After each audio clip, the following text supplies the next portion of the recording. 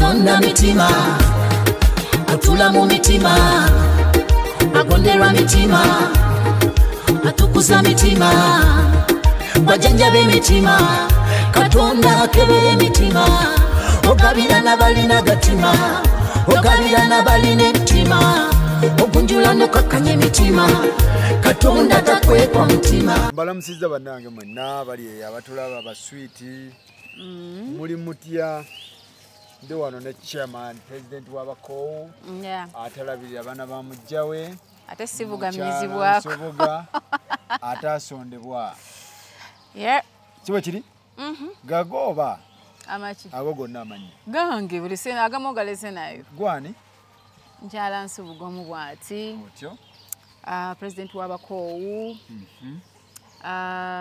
president w'abakyala omwogezi w'abakyala at the same time president w'abamulekwa otyo omulwanyirizi w'eddembe ly'abakyala n'abaana gwe batasonda atafumba na mujja we atalera abaana babajja be abaana ba musajja kwa baba ba musajja so gonna manyago nanyini figa manya kindekeki abantu bagamba olimba tolina figa it's okay baswiti bajja kuwona ebibaluma just balwadde ndi wano ne Fifi the Queen tugenda kubanga tulisaisa eri yetogedde the only female media personality ayina eddoboozi ate etiiririra. I'm the only one.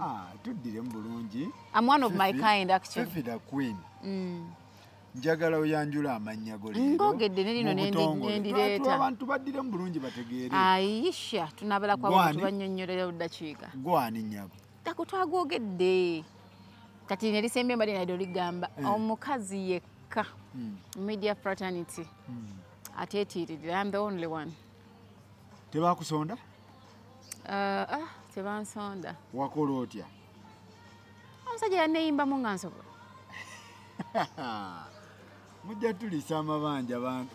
Mwami Nsubuga ojja tuleetera ebizibu ffe. Nedda nti buli muntu akola ekintu kye mu level ye. Kyosobola kyokola. Kyosobola kyokola era kyo by the way abantu bangi bakyokola emikolo ennaku zino olwo yaŋŋamba ne mugamba nokola ekyo kyowulira kyosobola. Omukyala wo munnyonnyole nti nze kino kyenkola ki? Kyensobola okikola ekyo si kukola gundi kye yakola. No. Kola ekyo kyowulira ekijja mu nsawo yo n'osigala nga teweekosezza. Waliwo ogenda ennyo mu nsawo n'ogikosa. Emikolo ennaku zino abantu beeragira muntu n'akola. Anti baba bayina. Lwaki abantu? Baba bayina buli omu kyakola kyaba asobola kakyabo kye baba bayina. Kati ffe abatakirina ne tulowooza beeraga. Okay, the only thing I don't like about these mikolos mubamu obaawe bebayitiriramu kati ng'ebyabako ne bazina ne bakundama ne bakwata ne ku ttaka ne bawanika obubina ebyo nga bwe naganze ndimu ekyalo yalumba sibitegeera bulungi naye ebisigadde mbu baleese ebintu bakoze bati that is okay baba batusobola bw'oli yakoze omukolo naye ng'ate w'okusula talinaawo buli muntu aba n'ekirooto kye akoze omukolo buli muntu aba n'ekirooto kye nga ye kyeyalootako ku nsi okusooka okukola mukolo ebyokusula binajja buli muntu aba nekyayagala tetusobola kubanenya ate abakakasa kamukakase owa omuntu advise akole omukolo okukakasa mujjawe naye baba bakakasa oba gwali eno gwolabira mu zooni y'obulogo alibanga wafunye omutima omulogo waliwo abagamba oyo akakasa mujjawe naye ajja kaaba kati aba baba babyogera gage aba baba babyogera mbu akakasa bwe baliko problem because once you do something you want ng'omuntu obeera satisfied kati oli atannakituukako nga talina nakirooto kyakituukako yaba alina akatima k'ekirogo akaddugavu kati n'akunyigira just abantu bakola bibasanyusa ba interpreter mu mbako obuzibu. In fact nayagadde okugamba waliwo bakadama abangambye nti naye waliwo abavubuka abalya ssente zaffe ne batusuubiza otuwasa ate baganya okuwasa ate twabalabye balina bye baagala okwanjula nengamba bakadama bano bagamba bakadama babaliira ssente abaana b'e Kampala ekintu kyenyinza okugamba omuntu omuwasa ate n'atamuwasa ekintu kyenyinza okugamba gwe agenda mu kiyumba okukola oba yagenda ebulaayo okukola if you fail to find true love ng'okyali e Uganda love giwe mu break naddala muganda wange ali mu kiyumba love giwe mu ka break osooke weekwasaganye bw'ona okwata ebingi olumu bijja kumenya bitya anti eno mukwano eno kola kati because oyagala omuntu oyagala omukakasa nti omwagala omuweereze sente zonna ozimuwa otuuke wano nga tolina nakiddako so I would advise her ng'omuwala ali mu kiyumba bw'obanga wavaako wano nga ne love ekudisappointinzeemu n'ogiraba sooka wekkakkanyeemu if someone failed to love you ng'oli kumpi who promised you nti wajja kwagala ng'oli ku long distance relationship abasinga bali kubakozesa nga babajjako ssente beeyisizaawo byabwe babateeka ku status nga bajjeko ba viewers abalala olaba nga oli omu gwe weeraba ndi ku status ya boo baby yantaddeyo nga weeraba bw'omu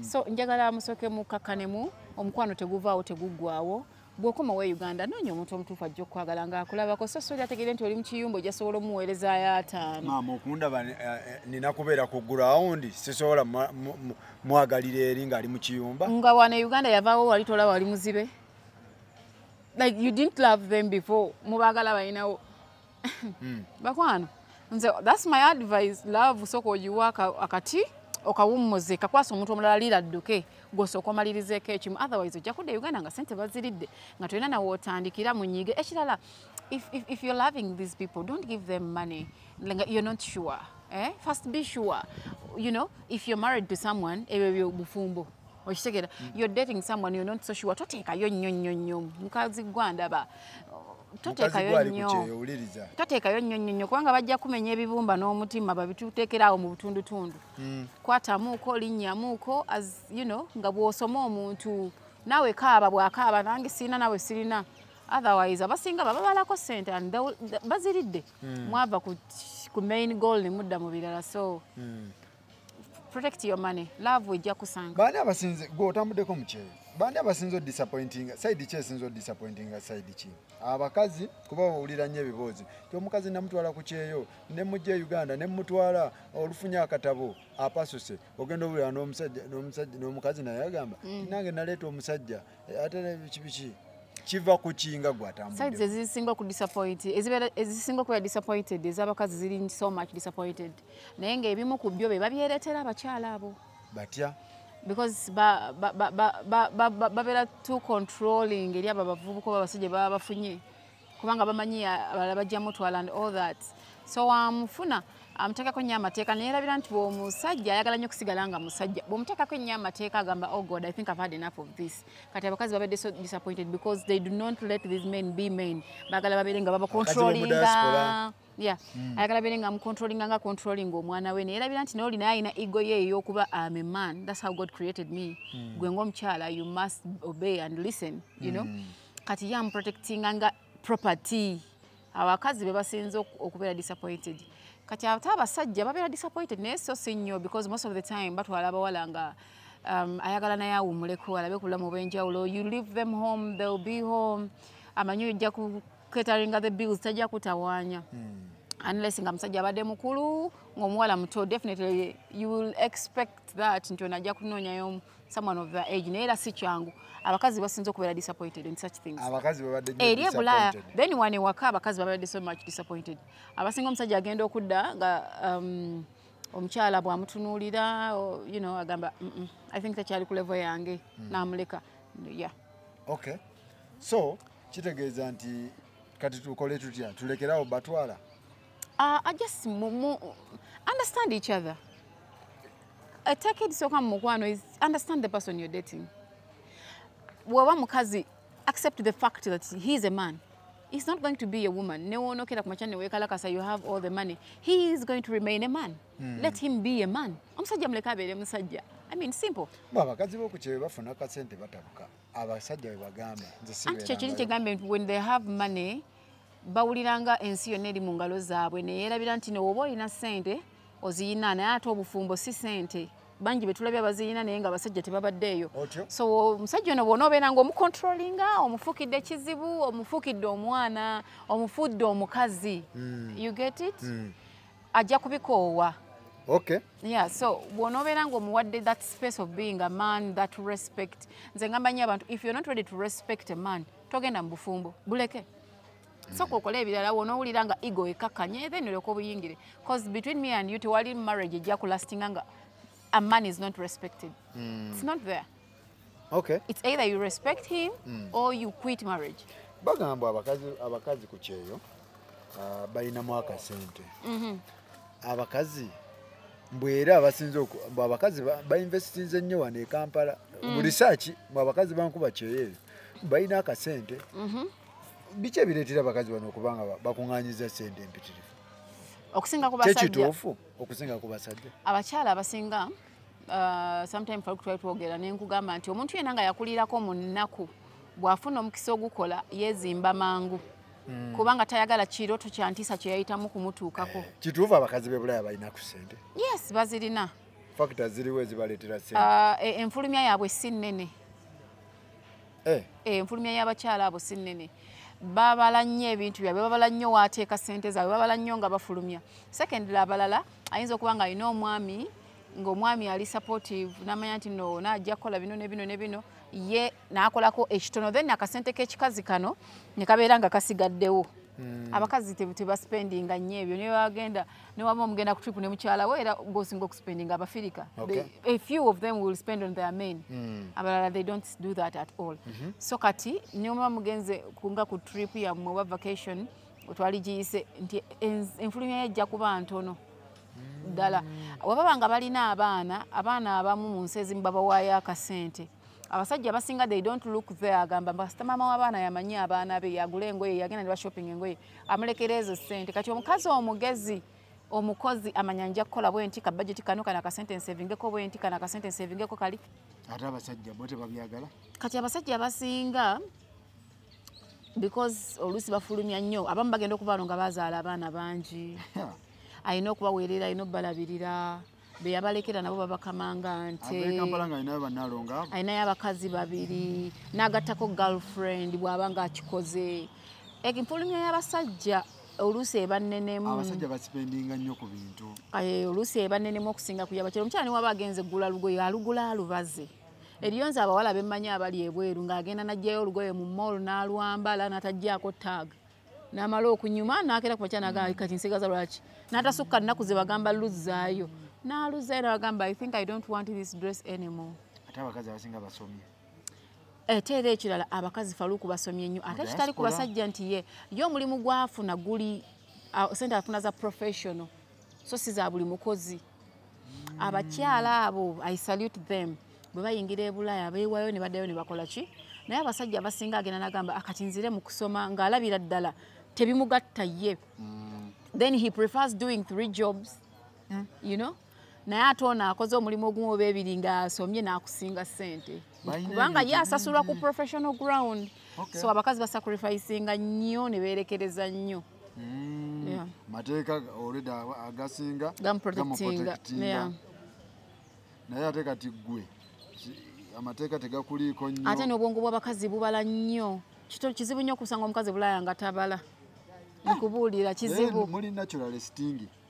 Ekyo itsoke Katonda yakituwanga kirabo. We are. Nenga kyo kituufu. Bagamba nti mbavumi. Ffe tuli bakoddo abakazi tuli bakoddo. Naturally. Ne woba n'omukazi wakanga akola gwe njagala obuuze nti no lwaki the other time nagamba lwaki abasajja bagana bakazi okola. Agenda natula ng'okola ssente nenga tezina kyeziyamba waka. Nagamba teziyamba waka ate nange onfuukidde ekizibu. N'akusalako okukola. Fifi ndi naawe leero. Sente z'ekikazi muziteekawo abantu mmwe. Ekikazi kyekimanyi gye zitwala ssente naye twekulaakulanya.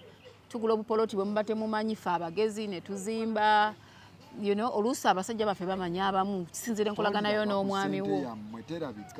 Si bonna Faruku kati nze nyiza okugamba nti omwami Sibuga yakoze kino anange kankole kiri because nze I believe in a hand the other side buli muntu abeeko kyakwata tweyongereyo sagala nze tubeere ku kintu kimu all the time. Eriyo n'abakyala baliyo nga balinga nze ng'omwami we bw'agamba naguze seminti n'agula omusenyu like ne mwetwala mu maaso ku speed y'ekika ekyawaggulu. Naye nga akasente kafefe era kafuluma si nnyo. Amateeka g'ekikazi tegakikkiriza. Amateeka g'ekikazi gagamba gatya? Tokaabira musajja akubonyaabonyeza ng'afudde. Eryo limu. Tospendinga nnyo w'otafuna. Ebyo bibiri.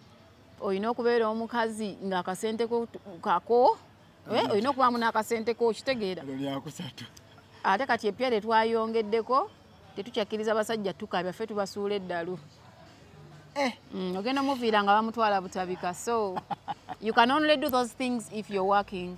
Amateeka ge agafuga abakazi n'abaana bamujjawo bagende kompola n'obutalera abaana babajja bafa ago gatufugira ddala ddala abakazi abanfaanana. naye Faluko oyagala ekigambo ekyo banaye Fifi mugenda kwonoona generation eno nga we are trying to create awareness mu bakyala nti bakoole baleme kubeerawo nti okusuubiriza mu basajja bwe banaabanga bakola tugenda kendeeza rate ya stories zetulaba musajja yatusuulawo yatukola ki yanyononera emyaka 3 yes yagyonoona but what were you doing? Bwe tubadde tusobola kukyusa kya musajja kusuulawo then tandika okukola nga ne bwakusuulawo olumwako ka mukwano so si kulumwa nti nemmere sina gye ngenda gijja n'ekyokulya you know togatta nnaku 2 kubula wakusula na mukwano kuluma. Wandiwadde omuntu advise ogenda mu bufumbo gwe? Definitely yes. Why? Tuwe ensonga kuba abasinga basingo mother tugenda n'okona lwaki basingo mother beeyongedde. So tusoke tumalirize wandiwadde advise omuntu ogenda mu bufumbo era why? I would really advise omuntu ogenda mu bufumbo singa omuntu gwoyagala mwetegeera. Kati nze ngamba yes kubanga nze gye ndimu I am very okay and happy. Okitegeera? You're happy? Very. Okay. So kati bw'obanga omuntu gwoyagala mwetegeera I would advise omuntu ogenda mu bufumbo banaye ekinyuma nnyo okugamba banaye omwami wange omukyala wange you know that feeling is different. Boyfriend girlfriend tebijja ku kino okitegeera ate n'ekirala nti bw'omanya nti osetolinze ewantu kikuyambako okwanguya byokola mu bulamu oba wakuzaala n'omanya nti it's the right time let me give back. Like I told you, relationship nga tonagitegeera togikolera mu nsobi kugizaalira mu nnyonnyo ye naye kati bw'omanya nti I've settled with this person n'ozaalayo abaana beera ku peesa eri nnomo ate era muleme kwemenya kubanga mulina okwekulaakulanya. I would advise someone to fall in love and get married. Obufumbo bunyuma. Biki ebiriyo mu bufumbo? Abantu beekokkola obufumbo bagamba tombuulira nze ne Fifi byayogera ebyala katabitegeera. Obufumbo abasajja mbwa munveeko. N'ekitaawe mwali omwo mu mbwa? Nekitaawo oyo ayogera mwali mu mbwa. Oli agamba abasajja si mbwa. I think it depends. Abasajja mbwa? Si mbwa. Omusajja omu bw'aba yakunyiiza munoonye waali omukwato omukube kiggwe. Oleme categorizing abasajja bonna. Oba omukazi ye yakunyiiza noonya omukazi oyo waali mwekube biggwe. Abasajja mbwa. Because not si buli muntu nti mubi. However nga bwe nkugambye nti omuntu gw'olina bumba mwetegeera. I would advise you to ofumbirugane n'omuntu gw'otegeera mukwano gwo. Obuziza birungi ki ebiri mu bufumbo. Ofuna mukwano gwo waddala bumba mwetegedde. Ofuna omuntu gwe weesigamako kubanga Faluku mu nsi eno tulina ebintu bingi bye tulaba sente tuziraba emikwano tugiraba naye Faluku obanga oli mu mbeera ye ey'essanyu tosobola kumanya bulungi bantu bo naye mu mbeera ye ey'ennaku Faluku alwadde bakututte mu ddwaliro ffe bakwano bo tujja kujja tukulabeko. Banaye yali atya Fifi byali mulungi banaye kanzireyo banniize eka buli muntu alina obuvunaanyizibwa obukola ki obumutwala kati obanga olinako omuntu owuwowe ow'okukido it feels great okufuna omuntu gw'onoogeyaako naye nga tolina gw'otya banaye okugeya kunyuma ng'olina musajjawo wa mukyalawo yes obufumbo abantu bali mu nnaku eyo mu mayumba batulugunyizibwa obufumbo oli agamba togendanga mu bufumbo abatulugunyizibwa gye bali kituufu naye n'abatatulugunyizibwa gye bali okitegeera so wooli we waba nga tiwali mirembe vaawo genda ofuna wali emirembe ekiga ekimu tekirobera mwana kutambula obufumbo bunyuma Faluku omukwano gunyuma byonna tubikola mu nsi naye okwagalwa kwa njawulo ekyo nkikubulira muganda wange so abantu abasinga ekitutawaanya mu relationship omuntu ayingira relationship ng'alabye Faluku asobola kumpisaawo kati mu covid omanyi abaana abafumbirwa nga naye ng'omanyi ekibafumbiza mmere nawaakusula tamanyi Faluku anyiga atya tamanyi Faluku bw'ava kuwaya tunaaba tutya there are so many things by'otamanyi ku Faluku so nga omuntu gwe waligenza okusetolinga naye walibadde omumanyiko ebintu at least ebiwerako okitegeera kati omuntu yagenda okufumbira olw'emmere oba olw'ennyumba gwe ne bw'obakuba tetulina kye tukugamba because wagenda mu kintu nga nawe toli ready secondly obufumbo ogamba bubonyaabonya naye gwe wabuyingira oli ready oyinza okuba naye weesanga oyingidde mu bufumbo but you are not ready for it nga we nagambe if you cannot respect a man obufumbo bukole ki buveeko because the fact is asigala musajja if you cannot be a woman let certain things go you know be submissive at a certain point obufumbo bukole ki bute. If you are ready for marriage kitegeeza naye wali weetegese Katonda ogenda omusaba obufumbo naye omulage nti oli ready togamba Mukama njagala obufumbo ng'okyakuba ebbala Mande ku Mande tati musajja asobola kukkiriza ekyo taliyo so kitegeeza nawe oba wali ready ddala wali ready.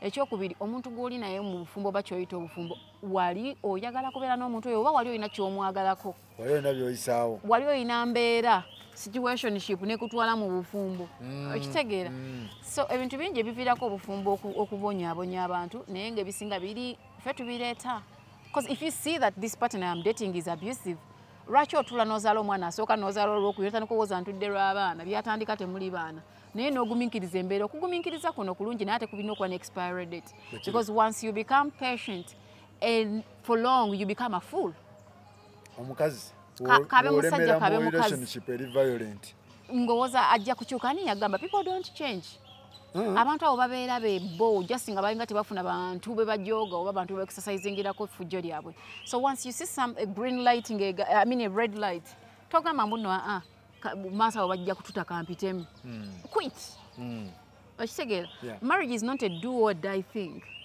nedda bw'oyingira nolaba nga tebikola vaayo nansi yo wounds ddamu ogezeeko relationship endala kubanga oyinza n'okuba gy'oli Katonda si gye yakutegekera okubeera but all in all abakazi if you're not ready to be a woman you're not ready to respect a man you're not ready to be submissive at a certain point of life don't go into marriage bireke olina kategori y'abasajja b'otandiwadde bakazi advice kufumbirwa n'ogamba nti omusajja type weight mukyala munnange bireke wumulamu n'onyumula bagendo yomba omusajja ng'alina mu kusente nga teyasoma nga bamuzaala Masaka omufumbirwa ebyaddala oba like seriously nze bonna bendabye balinga bazzolo bonna bendaba batuusa ku bantu ebizibu omusajja ng'alina eddiini nnyingi nnyo either enkatuliki oba ensiraamu oba enkatuliki oba ensiraamu oba endo omuntu yenna ng'alina eddiini nnyingi nnyo ebyo ebyakiyaaye tomufumbirwa babaleko ne ka evil part ke baprotecting akabeere muntu wa bulijjo nga yeebisa buli kasaawa Yesu Allah dduka oyo da evil otyo omusajja ng'alina endowooza y'abajjajja baffe mu mulembe guno gwe tulimu omukyala anaamufumbira olina okuba nga naawe oyina bw'oba tolina ndowooza eyo oli lwedde okuyiga biri byaliko biri byayagala ebyanaloogo eyo omusajja bamutwalira simanyanga amazzi mu kiyigo nga you have to go back to those norms gye twatandikira if you're not ready oyo omusajja muleke omusajja nga mami's boy nnyo nga maama we naye Faruk era tutemeteme tuyambe generation Fifi abawala bantumye ne baŋŋamba tugambe otuyambire ku Fifi yasobola otwogerera bino gwatatya olina kategori y'abasajja n'abavubuka naffe ogenda tuwa omusajja ng'ali too much kategori y'abasajja omukazi gw'otandiwadde advice kumufumbirwa tandika abasooka mbamenye omusajja nga teyasoma nga mukulu mu myaka ng'alina ssente nga bamuzaala Masaka mwesonyiwe mugende kompola oyo omu omusajja ng'alina endowooza yedda bajjajja baffe kwe batambuliza obufumbo omusajja bamuteerayo amazzi mu kiyigo omusajja bamufukamirira like 24/7 if you're a woman nga oli muwala toli ready kukola ebyo toyingira obwo obufumbo kuba tojja bufunamu mirembe omusajja nga yeefula alina nnyennyennye eddiini those people are evil oba musiraamu oba kasita yeefula nnyo alina eddiini agamba alina nnyo eddiini oyo naye muleke omusajja nga mami's boy ayinza okuba nga ewa waliyo omulenzi ogu nga baganda be bamulowooleza maama we yamulowooleza nga buli kintu kye mulina okukola alina okusooka yeebuuze ku maama please do not risk your life you're going to be into a competition wakati wo n'ennyazaalawo masekati gammwe ennyazaalawo baganda balamu bo naawe mugenda kubanga muli ku musajja olwo mugenda namu frustrating oyagalako ekiki eky'omukyala tokifuna maama ayagala yenna basisita baagala yenna tojja kufuna mirembe mu bufumbo tasobola oyo tafumbizika you can date him for as long as you want but do not settle down with him unless nga baganda be bafumbiddwako bwe baba baganda be bafumbiddwa oyo mukole ki buli kimu yebuuza ku mami ekyokubiri maama we bw'aba nga ali modernized nze nazaala wange yali modernized kati maama ali modernized there are things they do not do ate maama ali traditional nga tomubuulira okitegeera oyo bwaba modernized mufumbirwa oba tali modernized obufumbo tebugenda beerawo ojja kumala ogamba abasajja mbwa tojja musobola jalowooza mbwa yes waliwo omulala kati omusajja omulala nga maama we yamuzaala omwana omu singo nga maama akati k'ekibiriti ke kali kamu maama we bw'aba mulamu do not date them toli kunze totuuse wange ate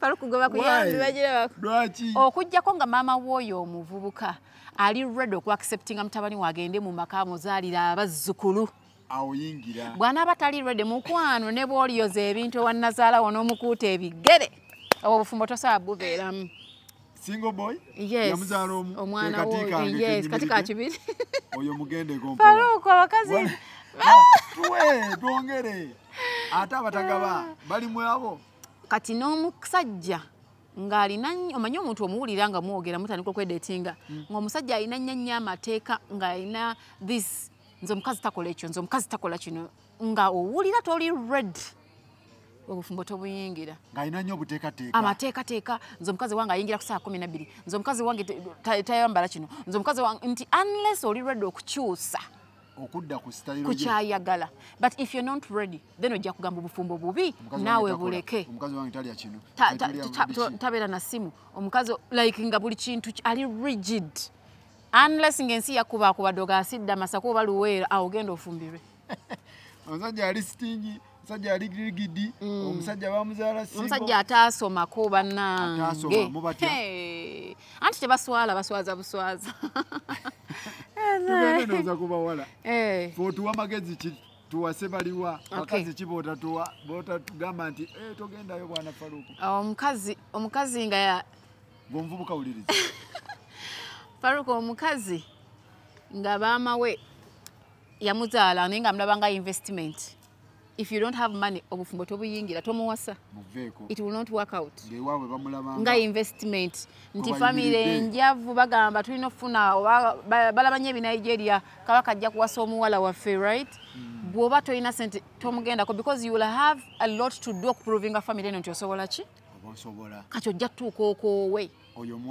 omuwala oyo muveeko wuliriza muvubuka munnange aliwo omulala omulala bagenda gamba mbavumye naye ebyenewe nze muganda wange sagala siyingira relationship z'abaganda bange naye ate sisobola kumukkiriza kukola nsobi nga ndaba I wouldn't advise my brother okuwasa omuwala nga akuba ebbaala ku bbaala omuwala akuba ebbaala Monday to Monday musoko mugendeko there is being working in a bar nokuba anti wali sotolingira muleka abali mulaba bamutwale sigwe time eyo muveeko because tanatuuka anti waliwo abakolayo waliwo n'abagikuba ati oli kwaliwa nze muganda wange sisobola mu advisinga kuwasa mukazi ng'akuba ebbaala waliyo akolayo ng'omugamba ngenda kukyusa omulimu n'omukyusa n'akola ekirala naye omuntu akuba ebbaala kigambo kuba bbaala like happening Monday to Monday bannange obwo obufumbo tebusobola kubanga obufumbo eri omukyala bukudimandinga okubeerako ewuwo to do certain things for your man so if you're not home then what is that marriage then that's not marriage soko muveeko muleka asooka kyakale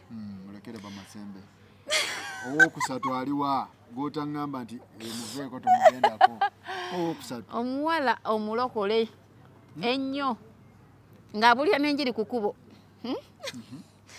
Faruku nze ntye Katonda era njagala nnyo sagala abantu bantekako olugezigezi njagala ensonga zange ne Katonda wange sigale wakati wange naye omuwala abuulira enjiri ku kkubo tosaamu konvinsinga abo abantu baveeko baba so submissive eri abasumba baabwe ne church muleke muveeko oyo naye omungobyeko omuwala asiba nikaabu eno nga gwagenda omumuwasa toli ready kutambulira mu layini eyo mwatambulidde abannikaabu abo nabo bakyamu olwo yagamba engoye zibikka mibiri unless nga naawe oli ready okutambuliramu eyo layini because time egenda kutuuka akuwulire nga ggwe sitaani nga tabitegeera awulira temugatta either ng'odda ku layini ye oba naawe ng'oli mu layini ye then n'omuwala atasalawo obamanya abawala batamanyi kyayagala leero agamba kino enkya agamba kiri when someone is not decisive about certain things in life muleke tomuwasa omuwala yasoma ennyo nga buli wantu applyingawo amagezi g'ebitabo okujja mufo ky'amazaale muleke bakola batya abo omuwala yasoma ennyo abeera alowooza buli wamu bateekawo magezi ga bitabo you see ayinza n'okwata Google anoonye ekyo mwogerako muleke unless ng'omuntu alina personalities biri nti off my job I am someone's wife I will act accordingly nga si wa luzunguzungu buli dakiika abasajja tebaagala bakazi befuula bake mwogera ku mmere bannaaye leero tunaalya kinagenda ku Google nagamba emmere gye mulya diet teri balanced oyo mulekeevu obufumbo tebujja kulastinga tebujja kulastinga nzibu nnyo zezo category nzibu ezo alright n'abakazi abagamba ye buli dakiika oyo n'oyo mukazi aba fake nga buli kyogamba agamba ye kyaba ku planning da kiba kikulu like even when something is wrong and she says yes sebo kubanga tayagala kunyiiza wano naye nga bw'ovaawo byakola sitaani amukwatira nsawo omukazi yes mugende ko you must date a woman nga mukayanamuuko you know nga mu disagree nga muinamuuko you cannot have a relationship nga 24/7 perfect nga buli kadakiika musimayiringa mubamuuko okusowagana webeera too perfect mwenammwe mwembi mwetaaga kwokya muba mulimba waliwo yaŋŋambye nti bannaaye mu bufumbo bw'oyogerako omuntu yandibadde asharinga password n'omwagalwa we oba ebintu by'essimu bibeere byakyama depends on entegeeragana yammwe enkolagana yammwe eri etya do you have a business ebagatta n'omwagalwawo yes because bwe muba mugirina contacts ziyinza okuba ku simu yo ziyinza okuba ku simu yono Faruku you're sick we need those contacts either mugenda funayo essimu nga ya business ebagatte then eziri personal buli muntu akole ku simu ye if you do not have that trust yes if you do not have that trust nze Faruku sirina budde bugenda kulingiza mu simu yo okujjako ng'ompadde ensonga you give me the reason okuspyingako I will definitely do ate nze ndi FBI I will do and succeed if you do not give me a reason like lwaki mba nkukettako I will not naye kasooteekawo loophole otandika kaba kaweddemu naye ng'essimu y'omusajja oba ogyagaza ki eyange aba agyagaza ki kati mu bufumbo buli omu abeere ku simu ye bwe muba nga temulina nkolagana eyo yakusharinga masimu buli muntu abeere ku simu ye bwe muba nga mulina bizinesi ebagatta mufune essimu ya bizinesi ng'ogamba baklayant bali mwene essimu this is my personal phone right naye bwe muba mulina eyo enkolagana because weebali abagirina nze manyi password y'omwami wange amanyi eyange yes amanyi eyange eyange erina mwene essimu ye yagicreatinga abantu banaaba n'amasimu n'agenda mu kinaabiro n'essimu ate ne Faruku kankubuulireyo nze osobola okugenda mu kiyigo n'essimu yo ne kitambazaringa kubanga tompadde ensonga lwaki nkifaako oba kitegeera omukazi oba omusajja agenda otandika okwekengera omupatana we ng'omuwadde ensonga otandise okukuta bakubira amasimu oba owuuna yino tabitegeera ate bw'oyogera kati bw'omuwa ensonga z'okuspyinga ku buli kyokola kigenda kuba suspicious gyali naye nze kati mwami sibuga nakera nagenda n'essimu mbeere ku panic sisobola because sirina nsonga naye bw'agimpa nange nga nzija ku kajje abamukubira esimu naga okay yes all right kale so abantu bonna kibalina omanya nti if someone is spying on you you give them the reasons olina kyewakola notabeera smart ne bakulaba so do not give them reasons okay yeah so naye ng'ebyokusharinga gwe tobyagala okusharinga essimu kankubulirako nze lumu na travelinga naye nziranga essimu zibuze bwe natuuka wano nakwata mwami Nsibuga alina essimu bbiri nakwatako essimu emu najjamu layini emu nenteekamu layini yange nga nkwata eyange neezize otyo so nga bwegambye woba temulina nsonga togira tubali nsonga lwaki mbeera njagala essimu yo nze ng'omuntu abalala simanyi okujjako ng'ompadde ensonga awo njagala kulaba ku ssimu yo kubanga ompadde ensonga oyo wuunawuuna buli dakika if you don't give them reason they will not complain waku bakazi obukodyo bw'oyinza okukwata omusajja tewali format Tewali format mbuyine eri straight. Akaza akusitusa ekiro n'akwata engalo n'aziteeka ku gundi bw'eba ya wamuwa ensonga eriiso n'akugira eriiso bw'ati. Faruku omukazi ono nkugambye tomuwa nsonga. Bw'otamuwa nsonga ojja kola ne byatamanyi nga takuliiko. Naye bw'onoomuwa ensonga ekuketta ajja kuketta kabe mukazi. Omusajja bw'onoomuwa ensonga ekuketta like yes, if it is not there then they cannot do that. So ensonga kigambye nti obufumbo tebulina format Faruku. Jjajja baffe edda babeeranga ne bajjajja baffe abasajja nga bakufukamira. Abasajja b'ennaku zino mpozi era nga bavuddeyo mu byalo ewaffe Luweero ewammwe Masaka bakuzaala wa Faruku. Ewammwe mu byalo ewaffe ewala abakyali balina mentality eyo naye kati ffe omulembe kwe tutambulira gukyuka. Omusajja bamuwahaaga bewa peeke bewa kiss. Ensonga kigambye marriage terina format. It is the same thing sinza nakutawanya senga wange ambuulira ebyobufumbo. Obufumbo bwe yafumbirwamu mirembe gyali mirala n'egyaffe emirala abasajja be baagala byanjawulo. Wekitegeera gwe kasitoba ng'otegedde omuntu oyo gw'olina muwe ekitiibwa. Muleke abeere omusajja. Tofuuka nakawanga. Tomuyimirirako like sigamba kuyimirira like standing tomukakanyalako mu mbeera. Obufumbo ate bukwate nga bw'obutegeera. Omuntu obwo omutegedde bw'oba obutambuza tokola kyagundi kyakola. Togamba nti basenga baŋŋamba we bati. Anti senga ebyabwe byaggwako. Faruku. Emirembe gy'abasenga abaffe gyali mirala. N'abasajja baabwe settingi yaabwe yali ndala. Mmere yakuboobeza naye abasajja b'ennaku zino abasinga n'amatooke tebabitegeera. Bye baagala bikyuka kaso kati gwe bw'ofuna oyo omuntu wo ng'ogenda mwagala. Mutegeere. Muhandolinge nga bw'omutegedde. Do not force them to be patina woli gwe walabira kuno ga nze ndaba gundi ne gundi beekola bino nange byenjagala owa ayinza okuba takikola ki takisobola ng'ate kyasobola kye kiri kimuwa emirembe kyoyagala omujjamu ekyokulala do not compare your man ku musajja omulala owa gundi akola bw'ati omusajja ajja kuwulira ng'omukakkanya ate abasajja tebaagala bakkakkanya kiringa nga n'omukazi nze ndaba mukyala wa gundi ye afaanana bw'ati omanyi oli byakolera mukyala we gwe nga gwe tobikola. Do not compare them because they are different. Let your man be ekyo kyali. Okitegeera. Gwe ekyo kyali kimodernizing mu kyoyagala. Okitegeera. So obufumbo tebulina formula mbu yiino ayi tebulina. Basenga betulabo si bafumbo. Kyekigenda mu maaso ate nga babuulira ensonga z'abafumbo. Nze wange mufumbo. Basenga betulaba mbesimayi senga gundi. We have a generation. Yeah. Yeah, we have a funny generation where buli muntu amanyiko ku nsonga y'obufumbo alowooza nti naasenga. Yeah. Naye nze owange mufumbo.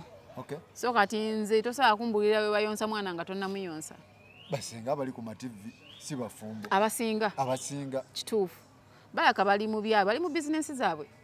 Because wavaayo mu bufumbo. Ongamba ngume gwe kiki kyotasobola kugumira kusigalayo. Senga gundi.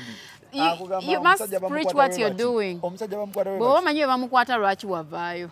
Lwaki toliyo. Okitegeera. So nze I would advise omuntu nga begambe nti obufumbo bwekwatire nga bw'obutegeera. Kubanga omusajja gw'oyagala nze si gwe njagala. N'oli si gw'ayagala buli muntu alina ky'ayagala mu bulamu bwe. So gwe nga bw'omutegedde. Bino byonna ebyabalabe boogera ogenda biwuliriza. Naye at the end of the day biyinza obutakola wuwo. Because gwe gw'oyagala by'ayagala birala. Yes, nze era siwuliriza mboozi z'abasenga abo. Ayi sina kye mbagamba tebalina kye baŋŋamba. Because gwe njagala ayagala birala. I don't listen to them. Banji. Omusajja bamukola bati. Otakola bw'oti tojja musobola. Let me tell you Faruku, teri formula ekuuma musajja mbu yiino buli muntu gy'alina soma. Abasenga babeera nazo kwonna nnyo. Teriyo. Anti bw'oba ngambye nga si bafumbo lwaki tebaatuula abazimanyi. Kitegeeza teriyo formula ekuuma bufumbo gwe bukwate nga bw'obuwulidde omuntu omutegedde ayagala bino tabyagala don't do kyatayagala kola kyayagala obufumbo bweyongereyo maaso. Alright. Yeah. So bufumbo tebulina format. Mukwano nze tebulina format. Asibufuma because I'm enjoying marriage. Abasajja mbwanze abasajja bantama. Mulimu nekitawo mu mbwezo kuba nekitawo musajja. Nze Buganda bwange obulenzi simbwa bambi temubuvuma. Lwaki basingo mother beeyongedde? Kiki kigenda mu maaso? Basingo mothers beeyongedde kubanga abakazi tukola nnyo ensobi ezimu all the time. Ozaala omwana asooka n'otugamba yali wa nsobi. N'oddayo n'ozaala owokubiri nga wansobi. N'oddayo n'ozaala owokusatu nga wansobi. Then ziba tezikyali nsobi. Okuzaalazaala guba gufuuse muzeego. If you made a first mistake, relationship gyozzeemu giwa obudde. Tuyina endowooza omusajja alina ssente kanzaale tewali kisiba musajja waka ne bw'obazaala 10 nga wakugenda agenda. Soko gitegeere relationship ye gw'ozaalira ayagala. Ayagala gw'ozaalira. Unless ng'ogamba gw'olyokka okubeera single mother ozaala abaana bo dde eri obalabirire because osoozaalira omusajja naganze nti sinatuuka kuzaala. I have a woman, we were in the issues a few days back. Omusajja yamugamba nga tetuzaala agenda okizula ng'omusajja alina gye yazaala abaana tayagala kwongerako. Kumbe yagamba tayagala. Kumbe yazaala. Yalina obuvunaanyizibwa bwe gye buli gye bukyamumenya because omwana buvunaanyizibwa Faruku. So either nga gw'ogenda genda ozaala omwana wo omwerabirire. Secondly, si buli relationship nti tuyina ogizaalamu. Bwe tubanga ffe abakulu oba wajja kimaki mukulu munnange. Oba wakimaki. Byali byaddayo bagamba nga obufumbo ye mwana. Faruku ennaku zino babazaalira abasajja ne babalekawo. Obufumbo ye mwana? Takyali mwana. Bufumbo tebukyali mwana. Fefe obufumbo ye mwana? Takyali mwana. Gwe tomanyina bakwano bo bomanyi nga bafumbirigana officially naye nga tebannazaala. Gye bali. Kati tebikyali bwe bityo. Osooka oyingire relationship first of all ginyumirwe. Giyige. Weteeketeeke. Bw'oba nga abaatusookayo baakola ensobi kati teffe katuleme zikola. So bwe buno Byebino single mother abayitiridde. Okola ensobi n'olaba omusajja. Olaba omusajja n'ogamba banna akakyaba bamaama abakulu ate ligi yaabwe endala. Naye njogera ku ligi yaffe eno n'ebigirimu. Ne bana ba Instagram. Gye tuyise ba .com era. Yesinzeeko rate y'abamaama abali single. Kubanga tukola ensobi nkugambye. Oli agenda na Kristo naga Fifi nina omugagga wange wano azita. Gw'olugendo olaba omugagga mu nnaku 2 ofuna lubuto lwa mugagga. Naye nga neyakuyita teyakugamba nti jangu tuzaale okitegeera. Kati ono omusajja ayinza okukwata natuuka kusetolinga ye nga akyatambula which is okay akyali freelancer. Nga gwe. Naye ate gwe ensobi gy'okoze mu bwa freelance ozaaliddemu. Kati ate abakyala tutuuka time n'ogamba I really want to settle. Saali agale kuzaala abaana bange balina bali. Ne gw'ofunye n'otasooka kulaba gye mudda. Noddamu n'okola ensobi y'emu. Bwe wasinga mother buno obuyitidde. Nti era naye n'akuta. Kubanga ebiseera ebisinga abasajja bwe basuulawo abakazi. Si bakazi bano bambi. Kitegeeza nti nno tweweemu time. Bw'oyingira relationship muwala munnange oba mukyala munnange weeweemu time. Wewe obudde. Tosooka gikolera. Ate bw'obanga wakola ensobi eyasooka it was your first relationship. Most of the time abakazi tugwa mulabo mundi kusooka tulowooza y'enkomerero y'ensi. Kati omusajja amala okudisappointinga papi ozaaliddemu omwana ng'omuwala olowooza ng'omwana. Kati sooka oyimirire ku eyo ensobi emu. Beerawo bakuyita amannya gonna oba tozaala oba okola ki naye nga gw'omanyi kyokola ki kyoliko because at the end of the day era bajja basuulira gwe mukwano. Gwe bagenda okubasuulira gwe bagenda okumenya gwe ogenda okubonaabona na buli kintu. So next relationship oba tennabeera serious tozaala babbe ne tozaala mpaka ng'owulira ogamba ne bwe muzaala n'agenda it's okay. Okitegeera. Saagala wulira kigambo ekyo babbe. Tubakolere ki? Aye temusalawo. Amamu babbe. Ate naye buli abba mpaako kuse. Oba sindikira ffe. Temubba abakazi temubba abasajja. Amamu babbe. Mukwatagane nabo. Njagala Fifi tumalirize. Omwaka biki byolabye mu mwaka? Omwaka gugwako. Biki ebikoledde? Biki byotayagala kulaba next year? 2023 tukoye abakazi abeeyambulira ku Snapchat. Tukoye entalo okuyombagana okuwanyisaganya ebigambo abakazi abakulu bayombagana n'obwana obuto like n'ogamba ye kati tuli ku ki. 2023 saali agadde kulabayo omuntu ateeka wansi kintu kye Uganda be it art or what oba muyimbi oba what if I had the authority nalibadde nkiteeka I would have implemented it but saali agadde kuddamu kiraba. Saali agadde kuddamu kulaba Kadaama agamba banzibye ssente nga banno bonna bazze bababba ate era naawe ne bakubba. Tobyagala mu 20. Saali agadde biddemu kulabika twalibadde tuyiga. 2023 si waakulonda. Saali agadde kulaba muntu apostinga Bobi Wine nga just onoonyezaako bululu. Because kati 2023 gwe tugendamu bagenda tandika omupostinga 2024 nga beetega. Era njagamba balonzi temugendera ku post n'ebifaananyi. Kubanga mumuleeta abakyamu. So nalagadde okulaba nga amalwaliro g'eggwanga gakyuseemu. Nalagadde owulira nti ku nnyonyi y'eggwanga ereeta amagoba eva bagamba tereeta magoba kyokka weeri tebaawo. Twalagadde okulaba mu butuufu ku Uganda empya. Biki ebikoledde amawulire 2022? Ebinkoledde amawulire ebikoze amawulire ababadde fane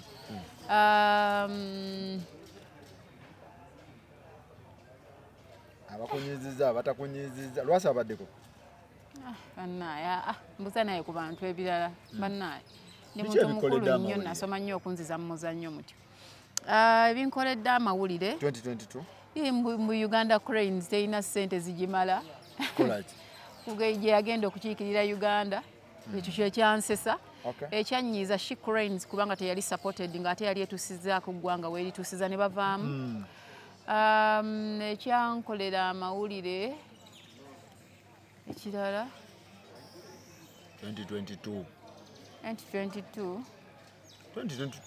abaddeawo bwatyo nange sibiraba nnyo simanyi abaddemu ebola bibadde ebintu byakiyaayeeyaaye simutegedde nnyo mu byaggwanga naye mwetegeredde mu bulamu bwange bati mu byeggwanga no advice ye esembayo ko abantu obagaliza omwaka omujja ye bino ebintu byagundi simanyi nakola pulani yange simanyi bikola kantiikinge abamu bikola twagala okusaba abasumba mukama waba abogera nammwe mu recording nga mutugamba mu guno gwe mwaka gwaffe twagala kuwulira ku ddoboozi lya mukama koye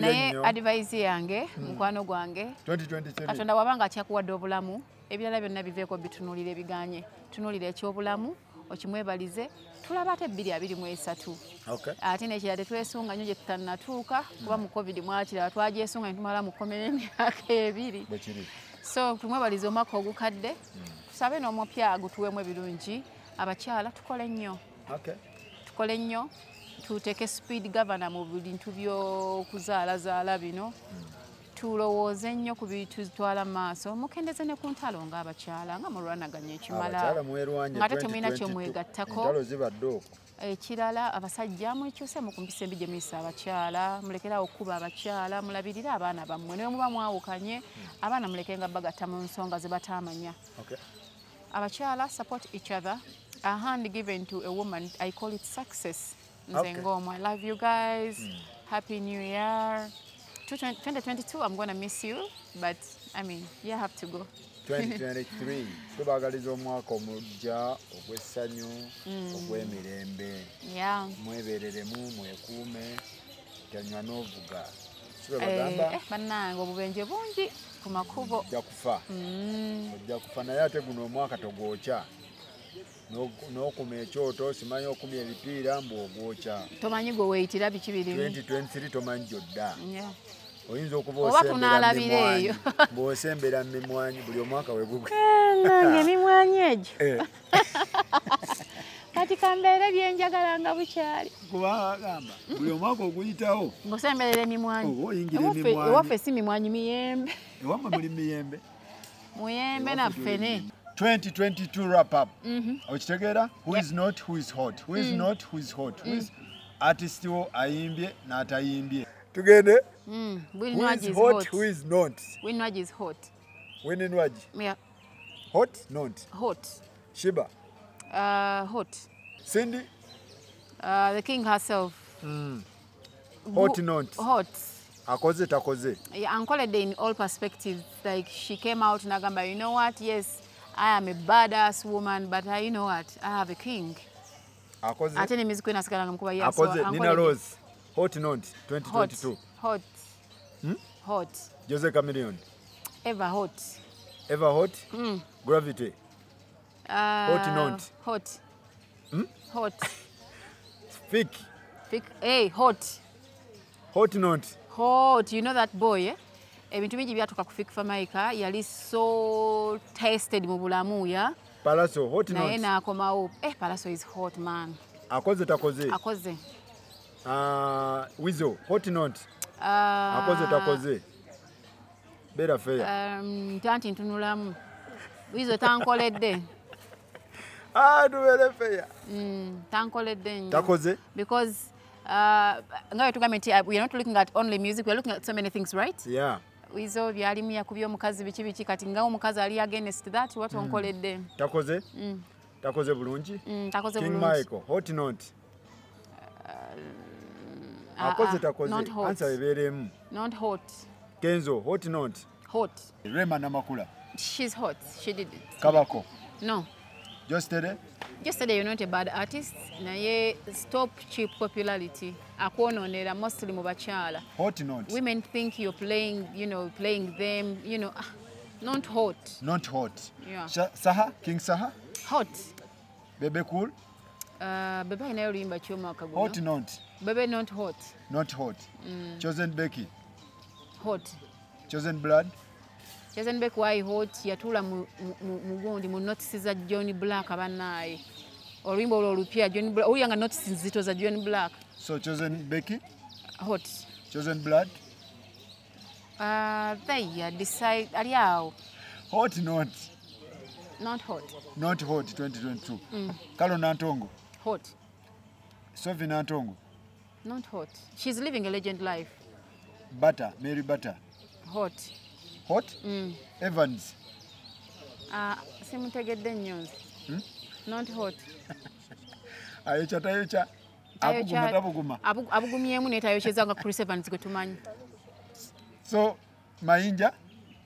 Ali mu legend ayimbye ekyo makaguno. Mayinja hot not? Not. He's living a legend life. Hot not? Not hot. Haruna Mbiru hot not? Legend life. Semakula hot not? Legendary life. Lutaya hot not? Not hot. Ali mu politics. Maureen Natume hot not? Not hot. Big guy? Not hot. Stabwa Natoro? Not hot. Kaziwe Kapo? Yakola hijja. Why? Why hijja? Aitirawo ku dini. Hot not? Not hot. Didi Pazo hot not? Yabivaamu ali mu holiday. Aziza Zioni hot not? Not hot. Tayimbye luyimba lupya this. B2C hot not? Hot. Grace Khan hot not? Grace Khan abadde mu issues ndala not hot. But I know luyimba lupya luyinza okukola next year. Alo luyimba lw'engoma enganda lwe nawulidde. Luyinza okukola next year waba lupushinze bulungi. Okay. Fefe Busi? Fefe Busi ka smallest rapper. Naye yagejja takyali mutono. Simulabye omwaka guno tayimbye. Fefe Busi hot not? Not hot. Karoka Sita hot. Karoka Sita? Hot. Mata Mukisa? Hot. That chick ayina eddoboozi. Serena Butter hot not? Yali hot ni omwaka gyogwedde ng'agenda azikira. Yali hot ng'ayimba olusoga n'oli omuvubuka yaledi. Hot not? Sasha Brighton not hot. Sasha Brighton? Not hot. Cheap stunts ze walimu. Playing on people's emotions. Abantu baba wagira mutuliko mutuzanyirako. Not hot. David Utaro? Hot not? Hot. John Black? Not hot. Karoka Sita? Hot. Hey. Eddie Away?